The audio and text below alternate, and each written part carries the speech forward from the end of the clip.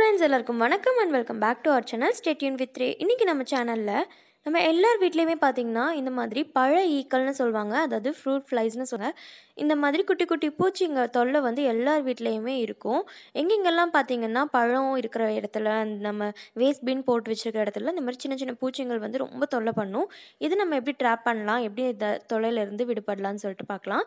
First இது மாதிரி நான் ஒரு கண்டெய்னர் எடுத்திருக்கேன். அதில் கொஞ்சமாக ஒரு அரைவாசி அளவுக்கு தண்ணி ஃபில் பண்ணிவிட்டு இதில் பார்த்தீங்கன்னா ஃப்ரூட்ஸ் ஃப்ரெஷ்ஷாக தான் ஆட் பண்ணணும்னு இல்லை. இந்த மாதிரி பொமக்ரானட் வந்து கொஞ்சம் அழுகுன மாதிரி இருந்துச்சு, அதை எடுத்துக்கிட்டேன். அண்டு காஞ்சி போன மாதிரி இருந்த லெமன் எடுத்திருக்கேன். ஏன் இந்த மாதிரிலாம் ஆட் பண்ணியிருக்கேன்னு பார்த்தீங்கன்னா குப்பை இருக்கிற இடத்துல வந்து இது நமக்கு வரும் இல்லையா, ஸோ அது மாதிரி நம்ம டஸ்ட்பினில் போடுற மெட்டீரியலை இதில் கொஞ்சம் நான் ஆட் பண்ணிட்டேன்.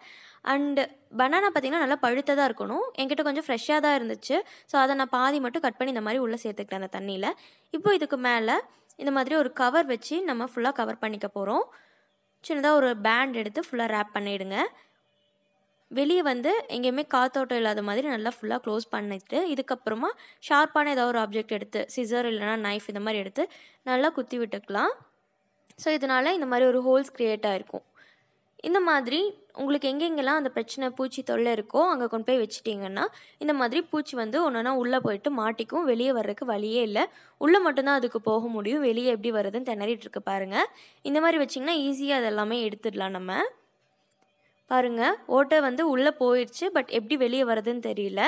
அந்த ஃப்ரூட்ஸோட அந்த பழுத்த ஸ்மெல் அண்ட் அந்த நம்ம அழுகின பழம்லாம் போட்டிருக்கோம் இல்லையா, அதோட ஸ்மெல்லுக்கு வந்து இது ரொம்ப நிறைய வரும்.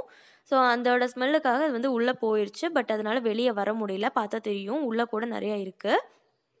ஸோ இந்த மாதிரி நீங்கள் ட்ரை பண்ணி பாருங்கள். அண்ட் இது வந்து நீங்கள் வச்ச உடனே எல்லாமே அதுக்குள்ளே வந்துடாது. நான் வந்து ஒரு மத்தியானம் வச்சுருந்தேன், பட் இது பார்த்திங்கன்னா எனக்கு ஈவினிங் தான் இது எல்லாமே உள்ளே போயிருந்தது.